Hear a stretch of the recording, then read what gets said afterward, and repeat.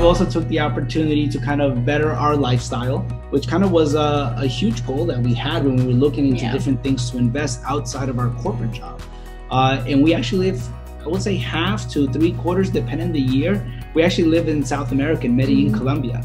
And we kind of are able to operate remotely from over there. I mean, the bulk of the work, it really is administrative and kind of virtual. And that's the beauty of it. And that's why, you know, anyone that's looking for kind of something new that where they're able to gain time, this is like a perfect fit for them.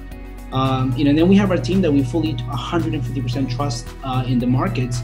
And we constantly travel back and forth and land with the team, you know, whether it's visiting the cars or meeting with the vendors. I mean, we made a trip right now as we're in the US, and we've literally met with every single vendor and introduced them to our team. Miguel, who's based out of Colombia, he flew into the US and kind of finally put a face to those vendors.